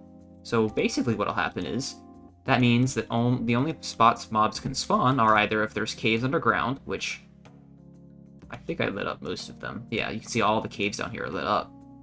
So they can either spawn there, or they can spawn in the actual farm. And once they spawn here, you know, the tripwires trigger. Oh yeah. Let me get in here a little bit. Tripwires trigger, the water in these trapdoors gets released, the witches get pushed here, and then they come down and die of entity cramming, I think. Right? Yeah, entity cramming. And then all of their loot gets sent into, not this area, geez, here. The storage system. Here, let me get all the spawning sphere removed. Blue sphere. Let's get rid of the sphere. There we go. Just so it's not gross. But yeah, this building. So that, you know, that's the basics how the farm works. And then I just needed an area for the all the drops to get collected. So I figured, I'll build a really cool like witch's tower. If any of you have ever seen Attack of the B-Team, which I don't think anyone has. It was a Minecraft series by BOO back in the day, of a mod pack. And one of the players on that mod pack focused on a mod called Witchery. And he made like this huge witch's tower that like some of the players on the server tried to attack. It was a really cool build. It was a really cool event. So I didn't model this after that, but it was definitely an idea inspired by that build by Chimney Swift was the YouTuber, if you are interested to find out. But yeah, interior. Got a little bonsai-looking tree here. I already showed you guys the storage area. You know, so I've got a little bit of gunpowder. Actually, not that much. I should need AFK here again sometime. Yeah, I use this pretty much all of this for my like rocket crafting, or if I need TNT for some reason, you know, it's about to come and get it. I don't need you anymore. Sorry, friend. This is the actually semi-functioning super smelter in my world. It runs based off of the sticks. Avoid the paper. The sticks that the witches will drop when they die. And yeah, so the sticks will get passed to these furnaces. This one still has sticks. It's not great, not a great system. But yeah, then you can throw in items up here at the top. Let me see here. Yeah, throw in your items here, and then they get distributed out. So this still, you know, obviously, like almost everything in this world, needs a little bit of work still. But this farm actually does have, I mean, this interior is a bit incomplete, a bit bland. But it actually does have some interior work done with, you know, a little, like, sacrificial altar or something, and there's some area for, like, herbs or, you know, I don't know what a witch might have necessarily, but yeah, who knows. That area is decorated, and then the top area is decorated a little bit as well, a bit, I think. Yeah, so there's, like, this area isn't decorated, but this has got some, you know, witchery, whatever nonsense going on here. And then a little bit of balcony. But like I said, I absolutely love this build style. I think it's beautiful. The block combination, I didn't like diorite, I should say, until they redid the texture, and I think the new texture is so phenomenal, and the way it just works with the warped wood and blackstone, I don't know, this is one of my favorite build styles, or build palettes, and I'm really, really happy with how this build turned out. But I actually, on a serious note, do need more rockets and food, so I should get that now. I don't think I've talked about this yet, but I even have an ender chest here already. This is like my top recommendation, if you're looking for a recommendation, of like important things to have in a Minecraft world. You absolutely, if you want to have a world that lasts for a long time, you need to take advantage of your ender chest. It is amazing, it's goated, I keep so much stuff in here. that's so useful. Sand, gravel, you know, you never know when you need sand or gravel. Food and rockets, extra tools. I don't know if I've shown this yet or not. I have a few extra tools. Silk Touch, Fortune, you know, you name it, I've got it. In case this pickaxe should be renamed to I broke another pick. With a bunch of quotes. Yeah. I break picks sometimes because I don't pay attention. But yeah, it becomes super easy to come out here and just, you know, I have all, you know, if I need to build with some wood, oh, it's bits. If I need to build, you know, a little bit of, you know, I got some dark oak, I can, you know, place it down, do whatever, and I've got, this needs to be restocked, but yeah, I think the Ender Chest is a super, super powerful thing that everyone should be taking advantage of if you want to have a long-term survival world. But yeah, so that is about it for the witch farm. We're gonna head back over to the main part of the world now that I've restocked on my rockets. And we're actually gonna head a bit past Ericia. So this is probably what, the most western or eastern? Yeah, eastern point in my world. And we're now gonna we're gonna work our way over to the westernmost point of my world. I think it's the westernmost point. I'm actually not certain about that. One thing you might have noticed is that it's nighttime, and there are no mobs out here. Here we go. Here's the area I'm looking for. You might have noticed that it's nighttime, and there are no mobs here. That's a bit strange, isn't it? So, you know, you might be thinking, oh, for the world tour, he's playing on peaceful. That's not true. I am on hard difficulty, as I always play on. So you might be thinking, you know, what the heck's going on here? And the answer lies within this river that I actually built. You heard me right, I built this river. Originally, this sort of area here was naturally generated. And originally, the river just kind of took a turn here and went this way. But I decided that I wanted to extend it a bit. So I did. And I built a river to send it back over here towards the center, or the downtown area of Falconcrest. I did a lot of the terraining, as you can see, which I'm super, super happy with how this area turned out.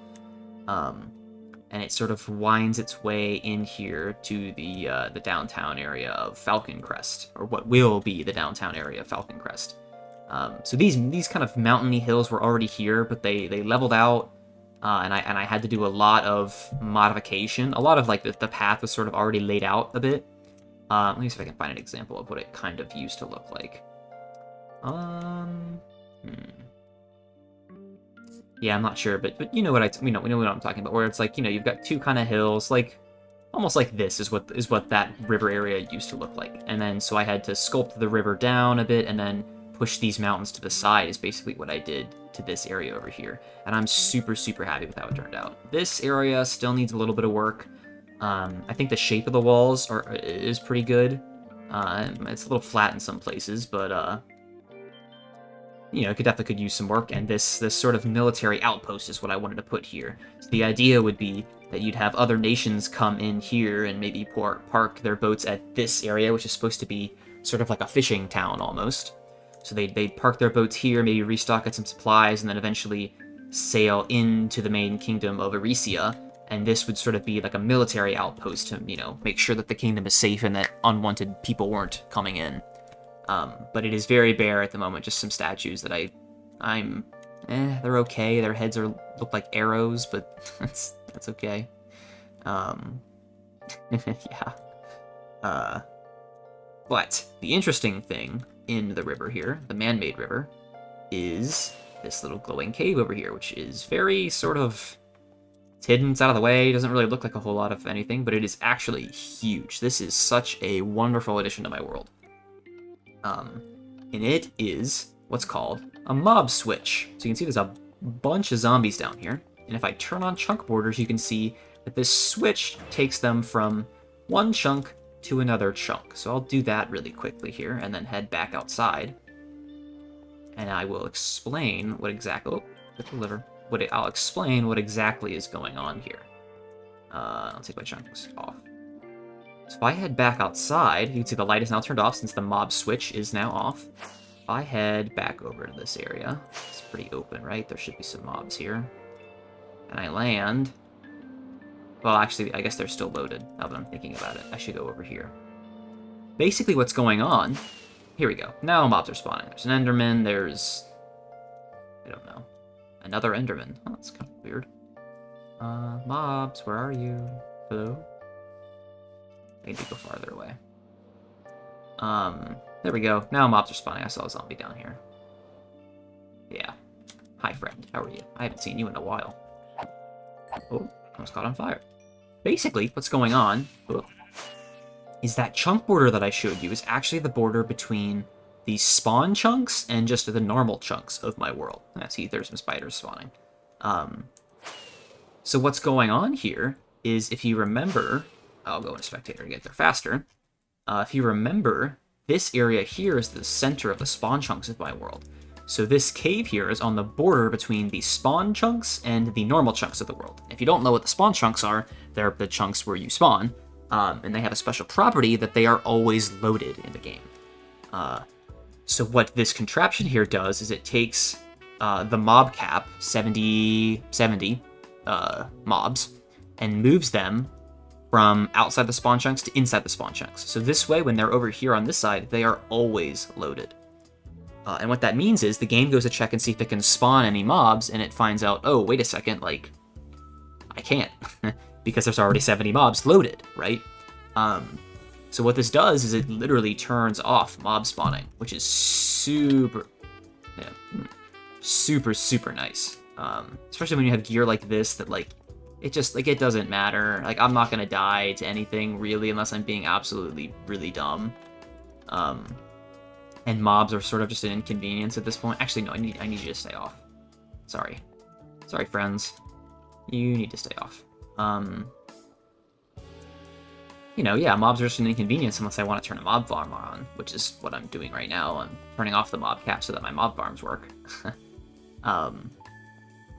But when I'm just out building and doing random, you know, whatever, it is much nicer to just have, you know, have mobs turned off, because, well, I don't want mobs to spawn while I'm building. That's kind of annoying. So yeah, that is the mob farm, or the mob switch, I should say, of my world, and the man-made river. So, hole in the ground. A little bit weird, right? And this area is unnaturally flat. I'm sure many of you can tell that I terraformed this up a good bit. Didn't finish it naturally. Why would I ever finish it? The intention of what I was really going to put here was a big sort of farmhouse. I'd have a big farmhouse here with lots of, like, sprawling fields of wheat and potatoes and stuff. And then it would have like a basement area that you could kind of come down into. And there'd be some storage here and stuff. And then, you know, we'll see what's down there in a moment. But that was the original intention. And then after I decided to sort of, you know, start putting up this, build a river, I felt like it didn't make a ton of sense, especially having a farmhouse right next to the ocean. Having the saltwater contaminate crops and all that. I feel like it just didn't logically make a whole lot of sense why somebody would build. Oh, wow. Build here. So I sort of scrapped that idea, and what I've kind of gone with currently is that fishing village idea that I was talking about. So putting a lot of smaller houses around here. But I still had things built underground here. Because I needed a villager breeder, which is what is down here. So this is what supplies all of the villagers for that trading hall that I showed you guys earlier. Basically what happens is, well, look, they're breeding right now. They will make love to each other, sensually and carefully, of course. And then the baby is going to see the bed, and the baby's going to go, oh, I want to go jump on the bed because I'm a little child. And then they try to run across. They think this trapdoor gap is something that they could get across. And so they run, fall into the water stream, and get taken away for a life of slavery. So there's a couple babies in there that you can see. Eventually they'll grow up and kind of make their way over here, and we have a few friends waiting to take their journey over to the trading hall. You go through the redstone soup here a bit. Happens is that this gateway will sort of open up, and they will get sent into another portal, and then eventually taken over to using some minecart magic. They get taken and put through another portal that ends up underneath the trading hall in Ericia. So this is where all the villagers come from, and this is the little area that, well, actually, let me go up and show it to you.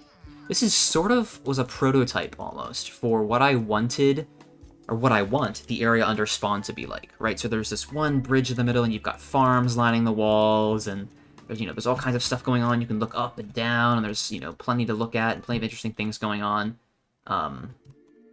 It's a bit of a strange... Okay. But yeah, just some basic, sugarcane farms, melon and pumpkin farms. They do good. Yeah, they do good enough, right? I come through here and empty them every once in a while, but yeah. So this is sort of what I want the spawn area to be like, one day. Obviously, much bigger scale farms, and many more farms, I should say. So, yeah. Cat. Hello, cat. This is a relic of the past. I'm sure many of you know what you're looking at right now, but for those of you who don't, this is an AFK fishing device. Do I have a fishing rod here? God rod. Dan's rod. Whoop. So what you would do back in the day is you'd sit here and do this, and eventually you'd catch something, and then it would get stuck up in the hopper, and you'd just keep and sit here, and you'd AFK and just fish. Oh, it should be like that. Yeah, and so you just sit there and fish. And you'd get, lots of enchanted books, lots of name tags, a bunch of other random stuff. All kinds of good books. And this has unfortunately been patched out. Actually, it's very fortunate, because it's broken and shouldn't have been in the game, but it got patched out not too long ago now, actually. So yeah, this is a bit of a relic of the past, of what the game used to be like, Mr. Kitten. As is this. This is one of those zero-tick farms that I was talking about, except it was for sugarcane. So you'd move these grass blocks back and forth really, really quick. How did I turn this thing on? Should have been a button or a lever somewhere. I don't remember. But yeah, it would make sugarcane really, really fast. So I didn't have a need necessarily for these farms, because I could just turn this thing on for like 20 seconds and I'd get, more sugarcane than a man could ever ask for. Well, that's actually not true, because I am running low on sugarcane, but that's beside the point. Yeah, so the only couple other things in this area of the world are my bee area. So I have a slight setup for honey here. Let me get some bottles, actually. Slight setup for some honey. For those of you who know how bees work, you put some campfires under their hives so that you can harvest them and they don't get angry at you. And then you can just kind of come through here and yoink the honey out. So they kind of come over, pollinate on the flowers, and then return to their hives and make honey, which you can turn into honey blocks, or I think you can eat it or drink it or whatever, right? Kind of gross, but yeah. Let me put you guys back. But yeah, the bees kind of require a bit extra stuff. This is like a bee breeder, basically. So what'll happen is the bees will come out of their hives here. You can breed them, and then only the babies make it through to these flowers, and then they find their new hives here. Then you kind of have to, if you're not paying close attention, you might have to test a hive, which is what I'm doing in these sort of modules, to make sure, okay, there actually are 3 bees in here, which is the maximum amount of bees. So yeah, a very, very small, very, very small, low-scale honey production that I want to improve one day, but I'm just not sure where I want to put it. I like having it in the flower forest here, but it's a really, really small flower forest. Freaking tiny flower forest. So I've considered putting something like this on a larger scale back behind Falconcrest, but it just hasn't been something I've had a need for. I needed a little bit of honey for the flying machine, the World Eater down there. And I thought I did. Turns out I didn't. So that was the only reason I even set this up in the first place, but yeah. Whenever I need a large-scale need for honey, I might end up putting something behind Falconcrest, but, we'll see. And looking at sort of this area here, and the area we're going to see next, it's something that I really want to start doing more in my world, is having just little small builds all over the place, right? If we look at Ericia or Falconcrest, those places are really big, right? Like, that's a lot of effort. But something like this, a project like this, isn't that much effort, really. It's just redoing some villager houses and, building a barn or something like that, and I don't know, I think it just adds more life to the world. If there are these small little villages or small little projects around the place with iron golems, sorry friend. And it's something that I want to start doing more, so that, that fishing village that I was talking about over here. I want to add, something here, and then realistically what I want to do is start connecting my world up with paths. I think would be really cool to do.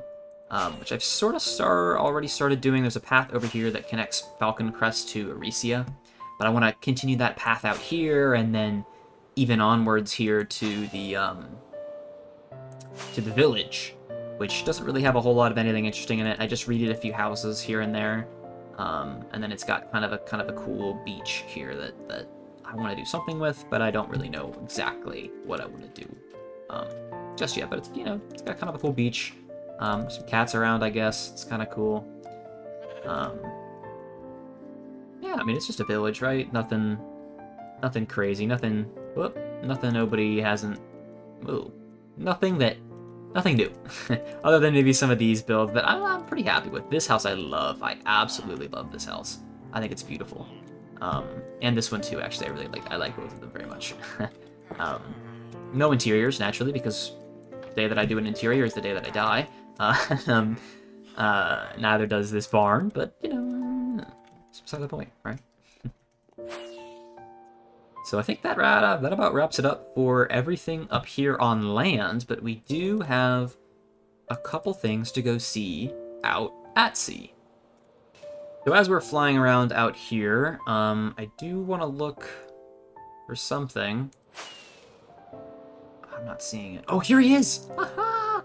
This is one of the wonders of my survival world, this Jimmy here.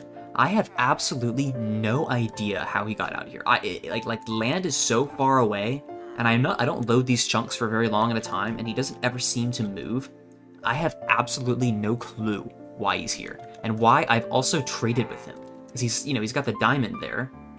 I've traded with him before. I've maxed this dude out. Why is he here? I genuinely have no idea. I'm glad I found him, though. And we can look at what he sees. This is all he ever sees, because he doesn't ever move. Yeah, I don't know. I need a name for him. He needs to become like an attraction or something like that. If you guys have a name for this dude, let me know. Maybe like Castaway Wilson or something like that. I don't know. But yeah, just for reference, the village is right over there. Castaway or Jimmy or whatever is right there. And then my drowned farm, my trident farm, I should say, is right around here. So I didn't have any tridents, and I wanted tridents, so I built a farm for tridents.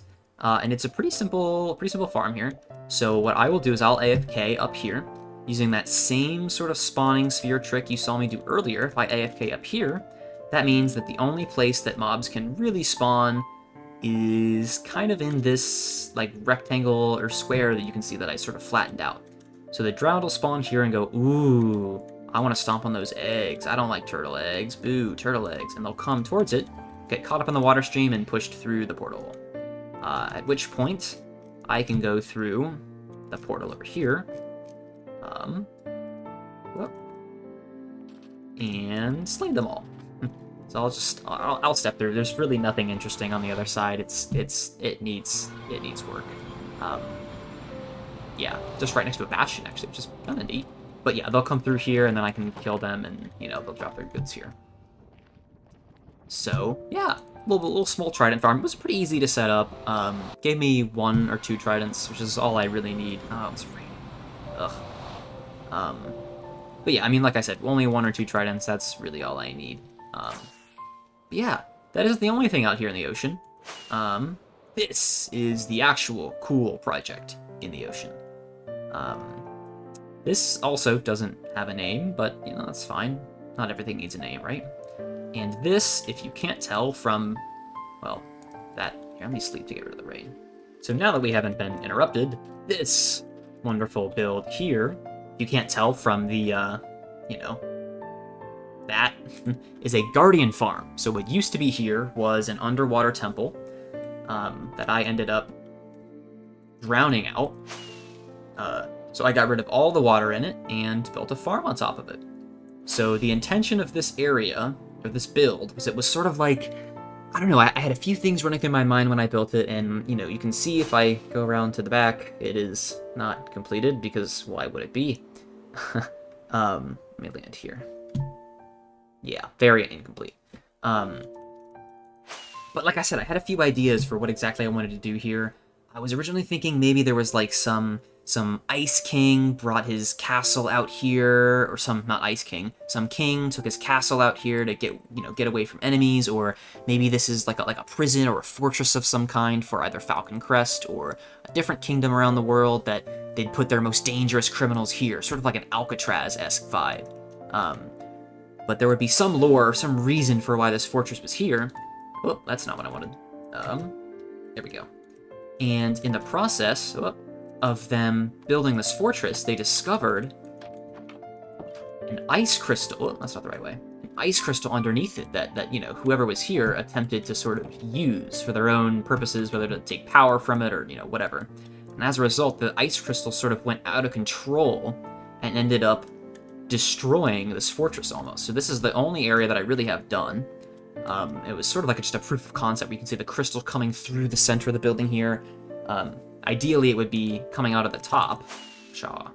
It would be coming out of the top of the building, and you'd see cracks coming out. The building would be sort of falling apart a bit.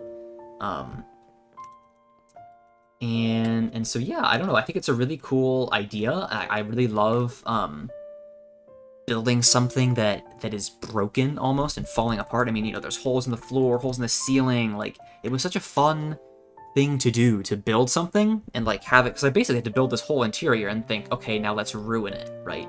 Which is different. It's very unique. It's something that I haven't done before. Not globally unique. I mean, plenty of people have done this build style before, but something that I had never done before that I had a lot of fun doing. And that I will continue to do whenever I decide to keep working on this place. Fun side note, as a bit of lore for you and to tell you about how bit of a crazy person I am, it was 1 block too long that way. So I had to rebuild everything 1 block to the left. Yeah. I don't know how I didn't realize it wasn't symmetrical until I started doing some of the detailing, like here. I realized, oh crap, it isn't symmetrical, and I had to move everything over. I don't know how I didn't see it before. But yeah, I rebuilt it. Part of my excuse as to why this place is so barren. The other part is that I kind of don't even... Well, actually, I should go in like the official entrance, now that I think about it. This is just the ease of access entrance. The actual quote-unquote... Why is there... Oh, that's right, because the mob switch is off right now. Well, yeah. The actual, like, quote-unquote official way is to go back around here, and the ice crystal sort of opens up a bit, and you can fly down into the depths down here. So this used to all be filled with water. This used to be a fortress, or not a fortress, a water temple. Water temple, thank you, Glenn. And I cleared it all out with the flying machine. I did not place all the sand, I mean, I did place all the sand manually, but the flying machine sort of took the sand across in waves and drowned out all of the, hi fish, drowned out all of the water for me. I don't know, this is such a cool view, I think. I do really like it down here. It is interesting. I wish it was a bit more bright, but hey, it's okay. The other thing I wish it was is I wish this ice crystal in the middle was more crystal-like. It feels very, very boxy, kind of. Ugh, I don't know, I don't like the shape that much. There's also a hole in it because a creeper blew it up. That's beside the point, though. But I had to make it boxy just because of the design of the farm. You can see the guardians falling down here. Required these tanks to be this size to make the farm, like, run optimally. I am getting a little framey because there's a lot of entities down there right now. Oh, God, I don't even want to think about... Oh, 20. No. My computer is not happy about playing Minecraft and running Optifine at the same time already, let alone having to load, God knows how many entities down there. But anyways, not super happy with the shape. But, make it work. The design of the farm is pretty simple. If you drown all of the water in the bounding box of a water temple, and then you put water, the guardians can only spawn in the water. So they do. And then there's soul sand here at the bottom, which is also why I'm very framey, is because there's particles going on here that it's trying to render, but then doesn't because of the glass. Anyways, they get pushed up and pushed over and down into this little killing chamber here. So, there we go. Yeah, they get put here. And then, I would stay here and slice, slice, slice, slice, slice, slice. Take them all out. A very, very, very good XP farm, if not a bit laggy. And then all, the output of the farm gets put here. yeah, I take stuff from here. A lot of sea lanterns, which is great. Prismarine crystals are great. Love me some sea lanterns. Prismarine bricks themselves, you know, they leave something to be desired, but it's good to have a good supply of them, I guess. And yeah, I guess something interesting that I just noticed that I didn't talk about yet is my tools. So, Gustavo, if you're watching, you will get this one. Those of you who are not weebs, you won't get it. Or if you are a weeb and you haven't seen Noragami, you wouldn't get it.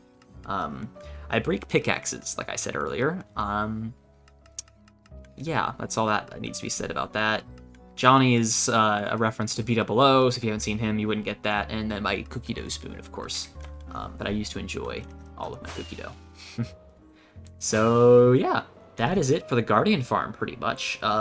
Another example of a really cool farm that I think the exterior looks okay. I definitely want to keep detailing this area, and I don't like that right there, but I just felt like there needed to be a centerpiece, so I put something there. I'm not in love with it. We'll see. But yeah, I mean, another example of a farm that the facade looks okay, the farm itself works great, but the interior and the back are not complete. Actually, you know what I think about it? The witch farm is pretty complete. Right? That's pretty complete.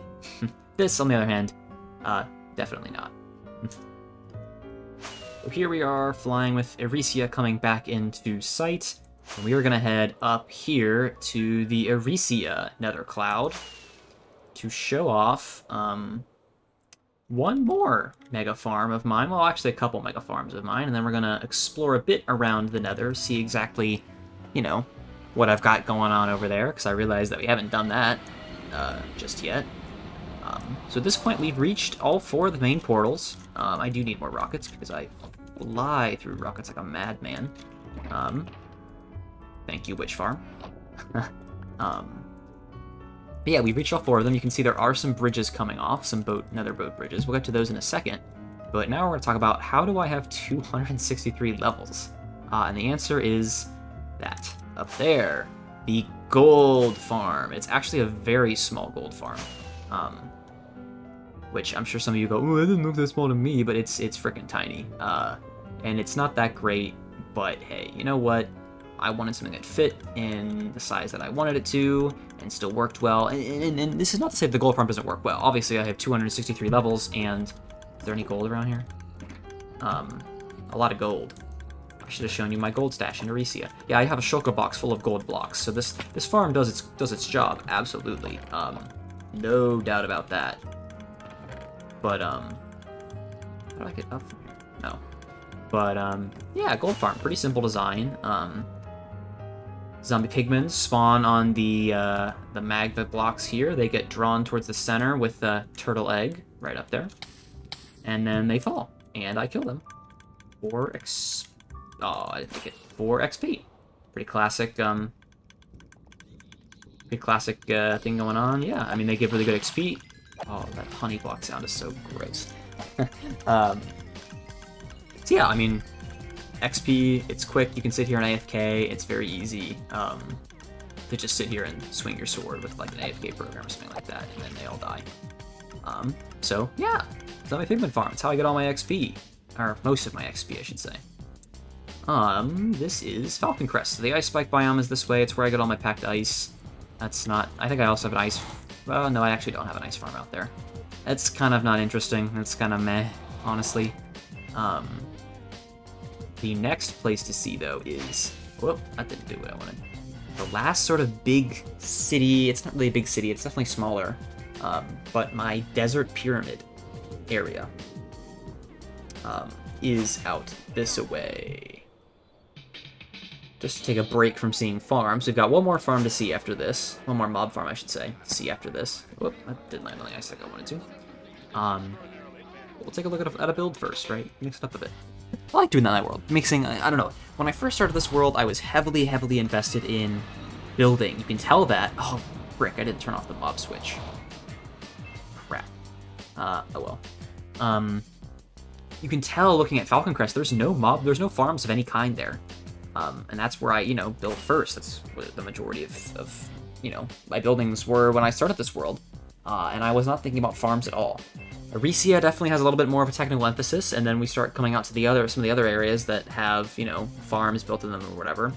But it's been something that I've wanted to do better at, balancing building and farming in my world, because I think they're both fun, and I want to be, you know, getting better and improving myself at both aspects of the game.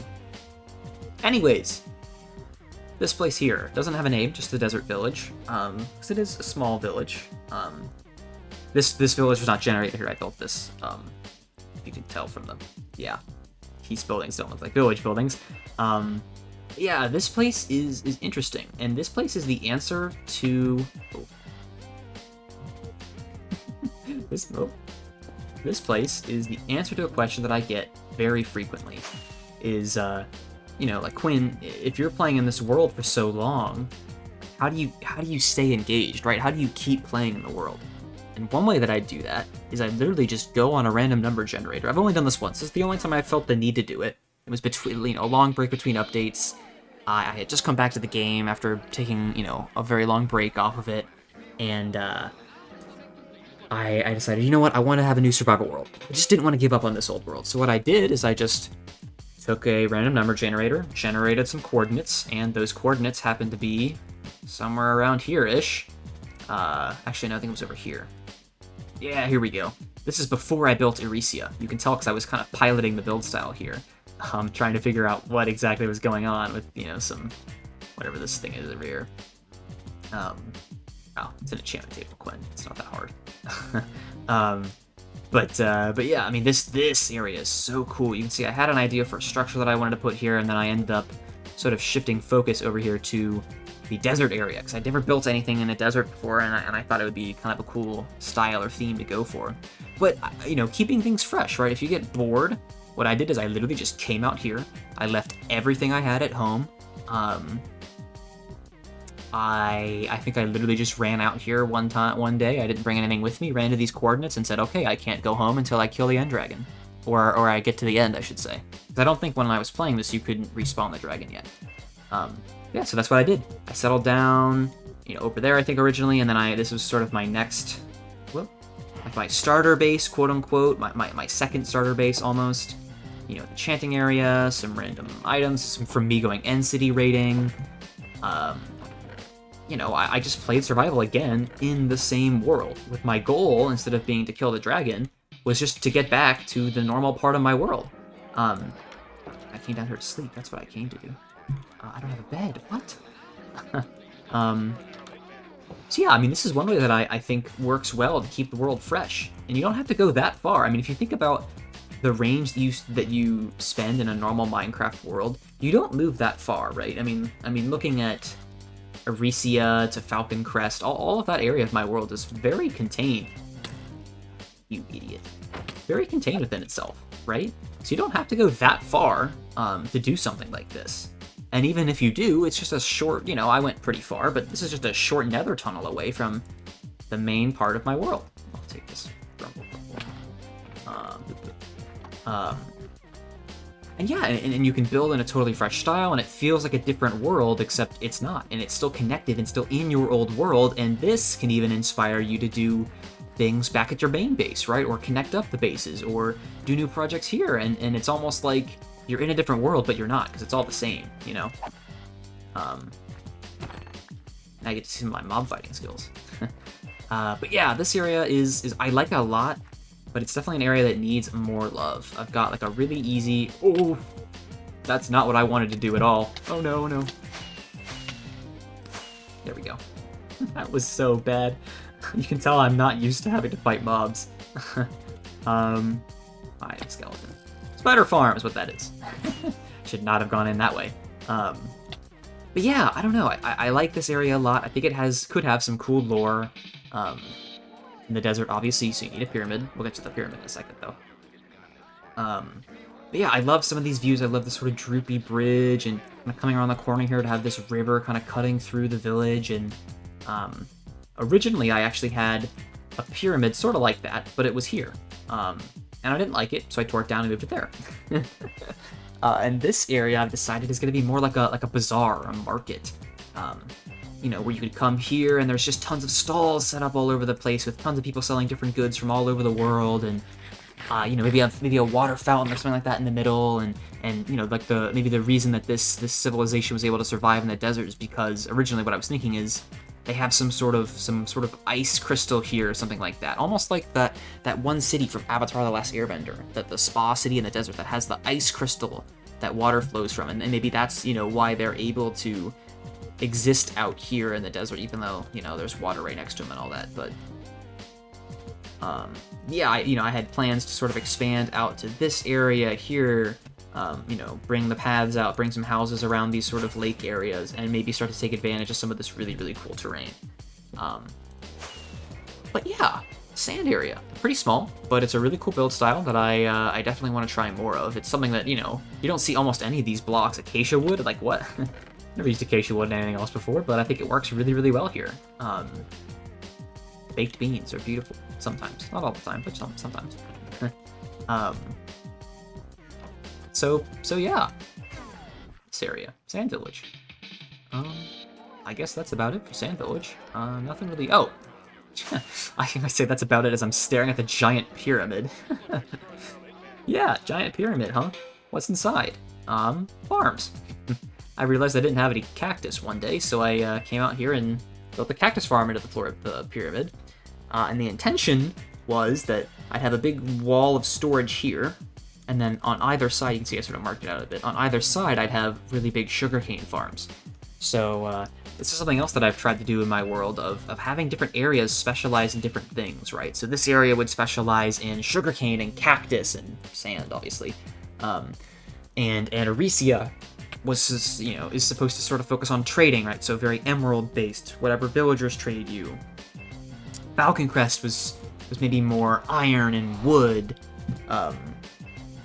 based, right? And so having farms for specific items in areas where it makes sense to have farms for them, I guess, has been something that I think drives you to build more and build in various styles if you do something like that. And it gives your different areas a purpose, right? There's a reason that I come out here to get cactus. That's why I come here, right? And eventually I want to come here to get sugarcane. Which, you know, to keep you moving around your world, and as you're moving around your world, you can get more inspiration for things that you want to build in the future, right? And if you have a new farm that you want to build, but it doesn't really fit into anything you've already built, hey, guess what? You've got an excuse to build in a whole new style, right? So it's sort of a... Why did I come inside? Yeah, I think it's a good way to sort of keep things alive in the world, and keep things moving in the world. Keep you moving in the world, I should say. Instead of just build farm, go. Build farm, go, you know.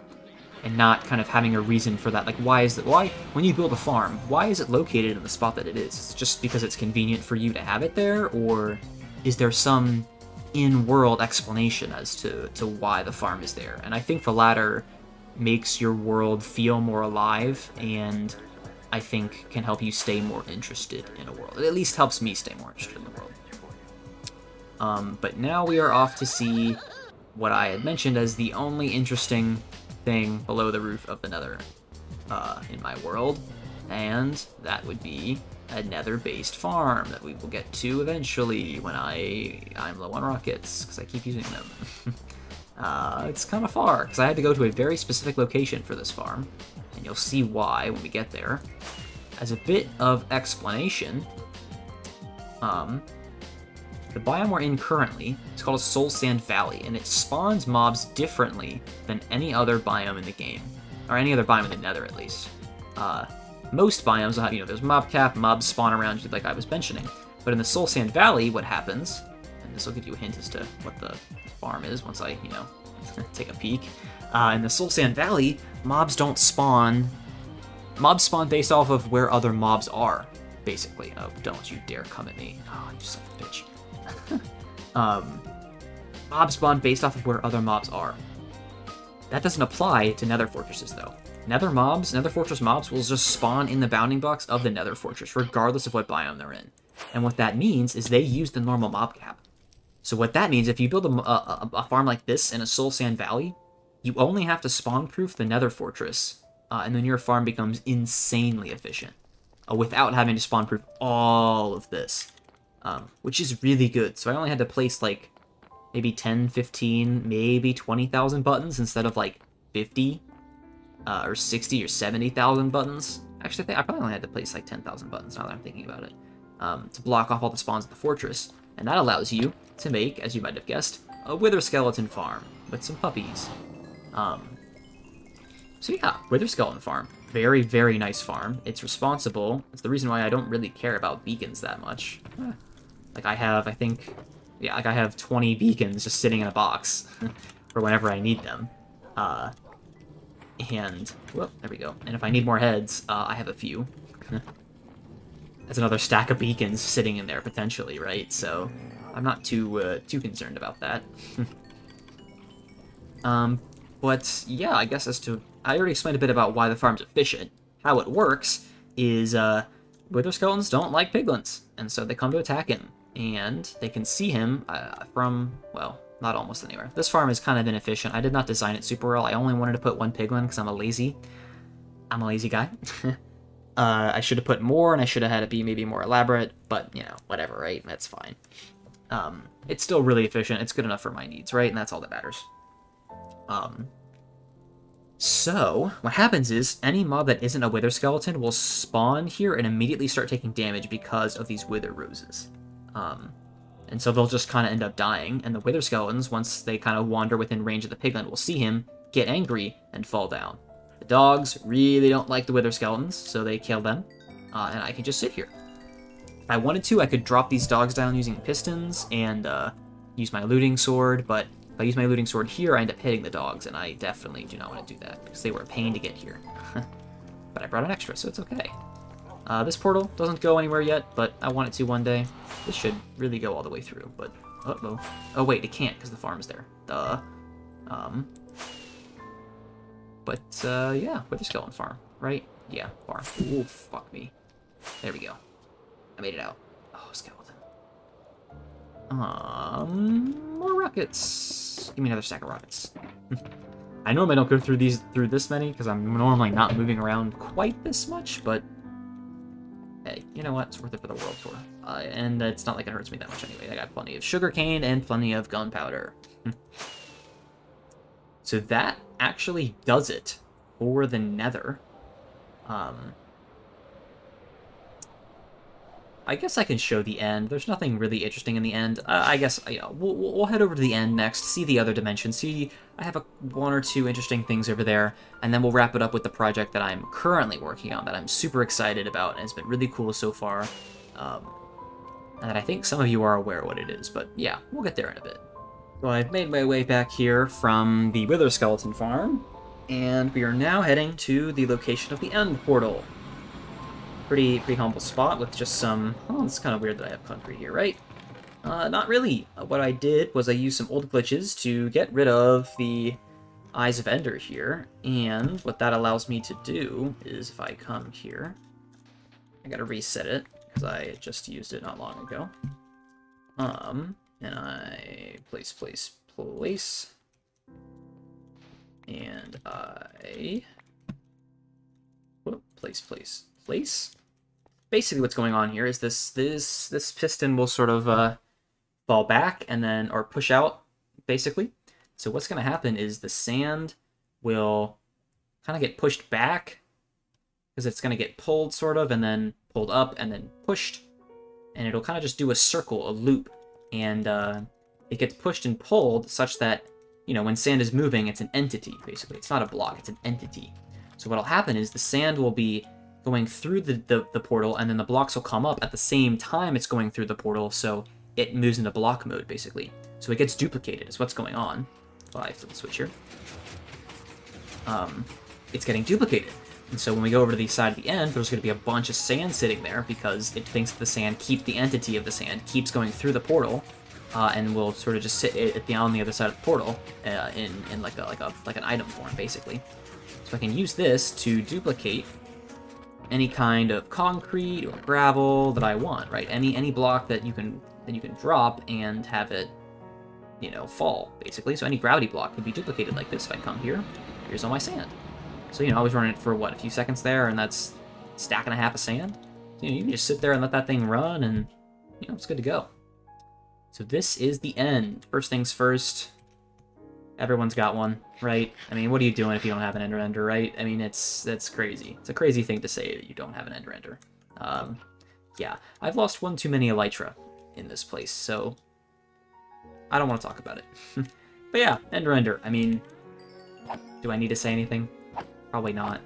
I want to redo this, actually. Something that I should say. Now that I'm thinking about it. Okay, good. I have Ender Pearls.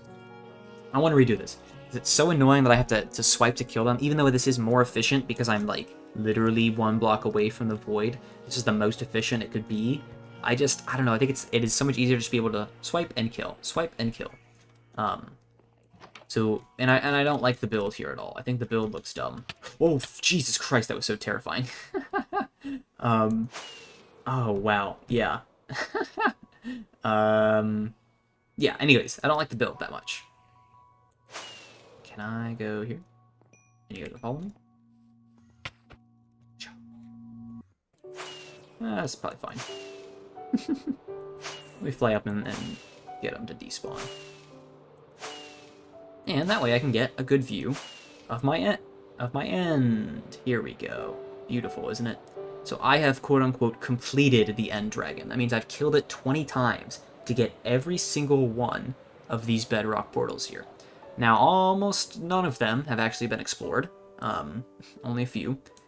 But this kind of brings me to, like, kind of like, not the end goal for my survival world, but a goal that I've had for a long time here. I want to put something insane here. I mean, absolutely crazy. I've thought maybe a giant floating quartz castle, or, you know, I don't even really know. I want a ring around here, and I want each of these end portals to either go to a farm, or maybe a microbiome, or something like that. I want this to kind of be like my main base, is the end. I've always loved the end. It's like, I think it's so cool. It's my favorite dimension. I want to put a base here too eventually, like outside here, but I want this to kind of be like my main base is the end. Yeah, I think it would be so cool. Right now, not a lot of anything going on here. I've got a place to kill the wither down here, mine some endstone for Ericia.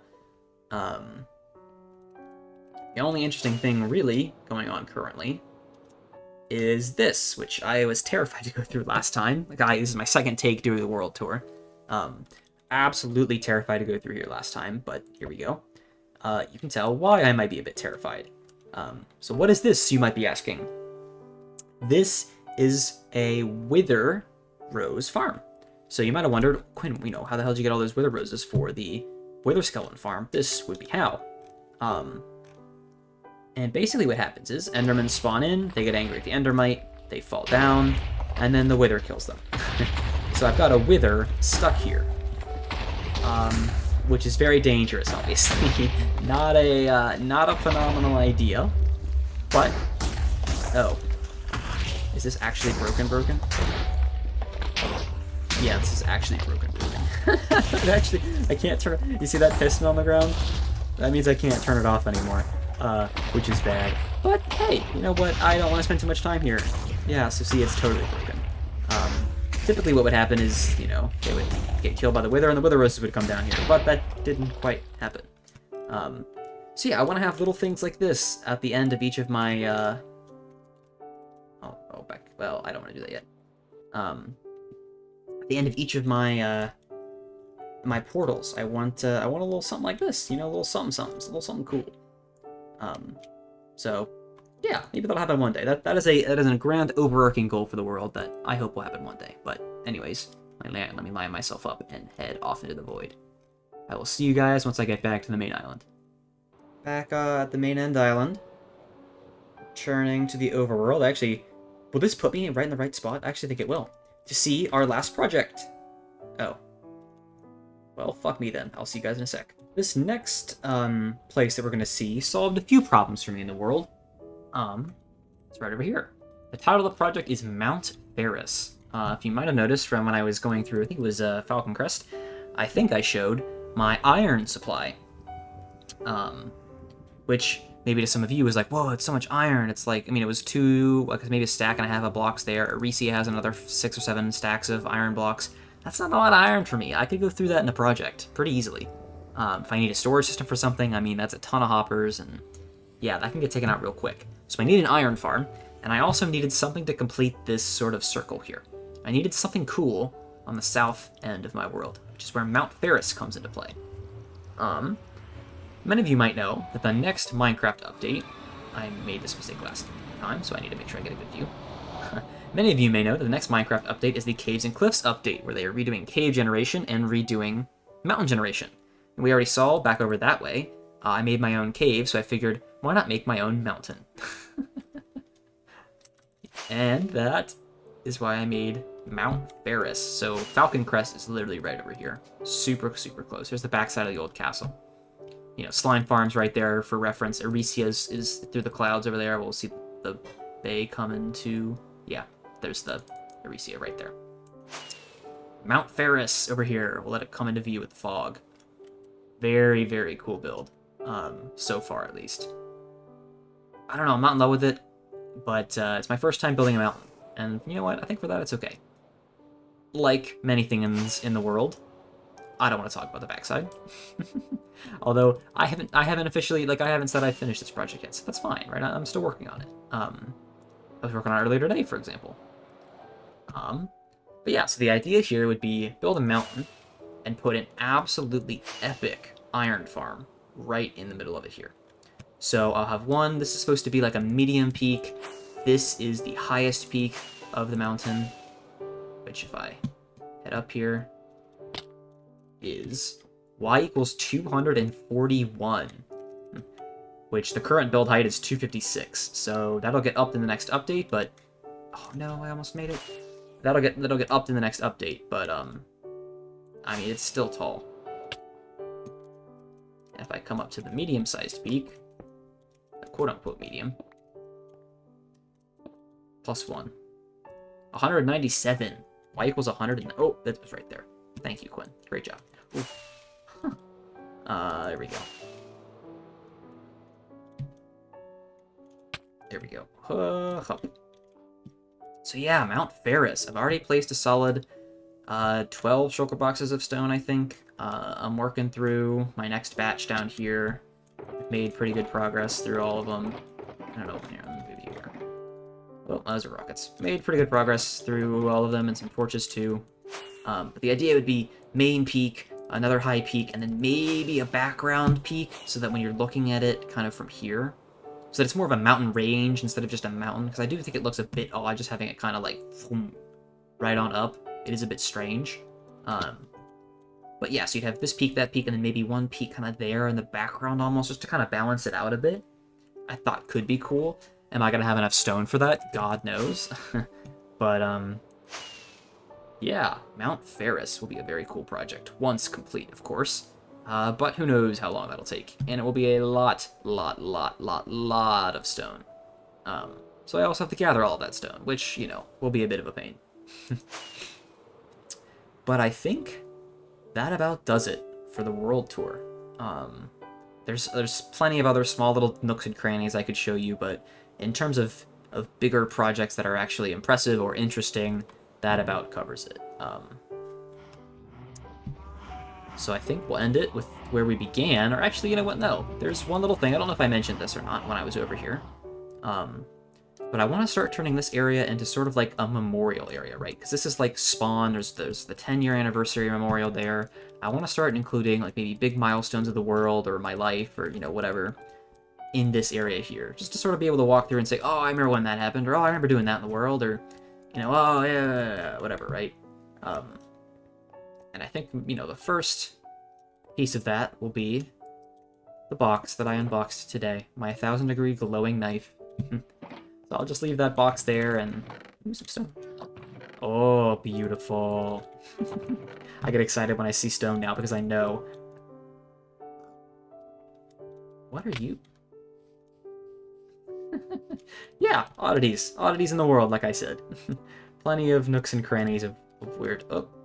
Plenty of nooks and crannies of plans, things laid out, ideas strewn around that haven't gotten their time in the limelight yet. But yeah.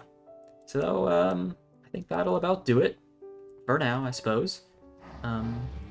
Say goodbye to the cows. Oh, hold on. Let's say goodbye to Frida real quick. There we go. Oh, Frida. Sorry. Maybe next time I have the world tour, Frida will have a home to her own, and it won't just be this tiny circle. I'm sorry, Frida. Or... maybe I'm not sorry. No, I'm sorry. Yeah. Huh. Can I make it? Oh, I did make it. Let's go. But yeah, that about does it.